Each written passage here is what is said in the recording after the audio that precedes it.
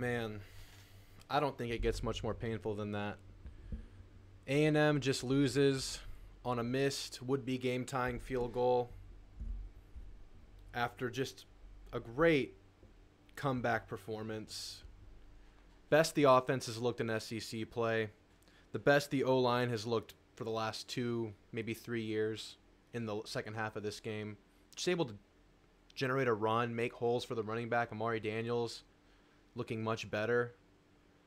Stormed all the way back just to miss the field goal at the end in a must-win game for A&M football's aspirations this year. I don't think you'll be seeing Aggies hurt as much as they're hurting right now, just because it was so freaking close and this program so badly needed a big win. So much was on the line. You're going to get over the road hump, chance to finish the year strong. Lane Kiffin, there was just so much that was riding on this game, and including some more things about the program I'll talk about in a second. But you just come up short.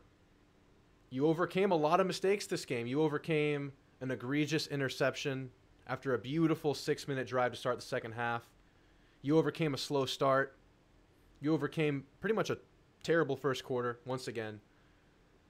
You took the lead, and then you couldn't stop them, and they scored. This is a Texas A&M team that was missing about 3 corners. Chappelle, Deuce Harmon, who is emerging and looks really good, and Sam McCall, the young transfer. He's a sophomore. So you're down to DeBerry and Javen Thomas. And number 9, Trey Harris, went off on A&M. Made him look like a superstar, and he made heroic plays in coverage. You're really thin at corner. Judkins, one of the best running backs in the country. Of course, he did his thing, just finding extra yardage, something we wish our running backs would do, and they did today. But that's your 4th loss of the year. And 8-4 was always going to be looked at as a failure this year after 5-7 last year. Your one chance at having a bad year. You're allowed one. But now you're 8-4. You were 8-4 the year before. And it's looking bad. Program is looking bad. Even though that was such an impressive, gutsy performance, it's just such a face turn at the end of that game. It just, the whole complexion changes on a missed field goal. But you got to give it up for their heart today, man. You know, Max Johnson, he's not perfect. He made some bad plays.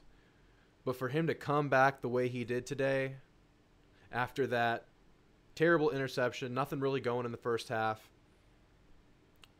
he showed something in that. He showed a lot in that.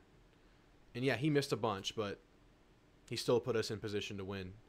This team was in position to win. Offense got it going, then the defense couldn't slow them down. That's just how it goes for Aggie football, it seems. Offense figured things out in the second half. I was calling that that drive right before halftime, I believe, where they went around 60, 70 yards for a touchdown before the half. I might be blanking. It might have been the second half, but I think it was first half. And I was thinking to myself, that could be our 2020 Florida game long drive that set the offense straight for the year. Do you guys remember in 2020, lost momentum in the Florida game? Then A&M just starts running the ball all over them. The offensive line blocked like we hadn't seen them block the last couple of years.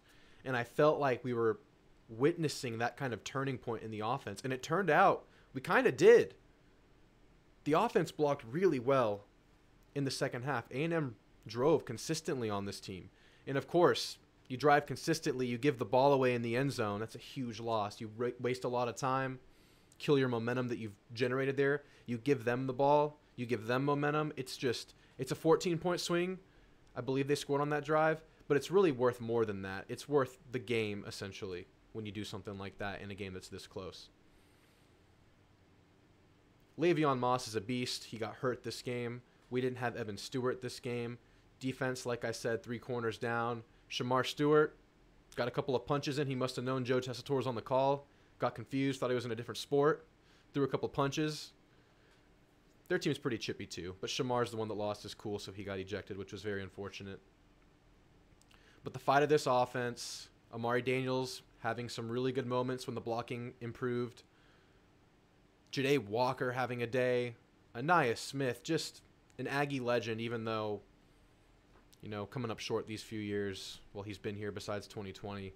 Just a legend because you know it's not his fault. You know he added so much to this team. He's always added so much to this team. That clutch diving catch that got reviewed, overturned, called a catch for Ainias to set up the score. It's kind of crazy that A&M leans on quarterback sneak so much now, and so successfully too when they hadn't done it all year before. A&M wasn't terrible in short yard scenarios before in the season. You know, they had the couple of nice play action concepts to get the fullback touchdowns earlier in the year. But that quarterback sneak is such an automatic weapon in football these days. It works so well. Better late than never, I guess. These last 5 games, I guess that's a weapon now. Proud of the O-line. You know, I'm sure they hear what we're saying. They hear what they're on Twitter. They see things. I'm sure they're searching their own names in Twitter. I'm sure they know what's said about them. And in a sport like this, when you're in a program as high profile as A&M, that's going to happen when you're playing bad. And they came out and they played inspired in the second half, only to come up short. And I can talk it up as much as I want and as much as we can, but that just makes the loss so much more painful because you had it. You were right there. But of course, just a few mistakes throughout the game lose it for you in what could have been.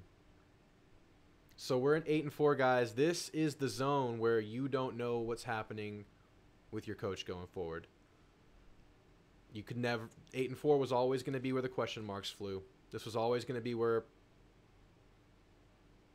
it became in play, in my opinion. Jimbo getting fired, and then, you know, the season's not over yet. You win the last 2, you win your bowl game, you probably feel good. I mean, it feels terrible right now, but depending on what bowl you get, if you beat LSU to end the year, you're probably feeling good. They can do that if they played how they played today, but they're probably not going to do it if they're not going to get healthy at the cornerback room. Probably won't happen. So, guys, I mean, it's a very depressing scene. It's awful. This is awful. This is the worst. Just bad. So, guys, give me your thoughts on the game. I mean, you can take all the positives you want, and I'm taking a bunch from it, but it's your 4th loss on the year, and it adds up. It feels bad. That interception, that one just is in the forefront of my mind. Apparently, Ainias ran a bad route, but Max, I think, was super hasty and still threw a bad ball. Too shallow. Maybe he was trying to pull it at the last minute, but it just looked like a disgusting, poorly executed play. And that one's in the forefront. So, guys, tell me what you're thinking. I have a feeling I know where a lot of you guys are. Probably similar to where I'm at. Feel good about the performance, but it makes the loss even worse. Makes it feel worse. You feel for these kids. You know they wanted it really bad. You know as much as we hurt, they hurt just as bad. I hope you guys realize that. I'm sure there's a few that don't, but I'm sure there's a few fans that don't care either. The majority of these players are feeling how we're feeling. So give me your thoughts, guys. I'll have to rewatch this game tomorrow because that's what I do. Not looking forward to that, but I'll do it. And then I'll get with you guys on Monday. We'll talk more about it when it's less fresh and less emotional. Got a big game, last SEC home game next week. Better win it. I still want the team to finish strong. I still want to finish 3 wins in a row, and I think you show that it's possible. But you got to get Chappelle back. You got to get Deuce Harmon back, because LSU they can sling that thing. But guys, thanks for watching. Thanks for being here, you Aggies that stuck through to the end of this video. Y'all are the best. Like and subscribe. It's tough, man. It's tough. But win or lose, I love them. I'm going to watch every game. I know you are too. We're going to feel all this pain going forward. Have a good Saturday and Sunday, guys. We'll see you Monday. Gig 'em.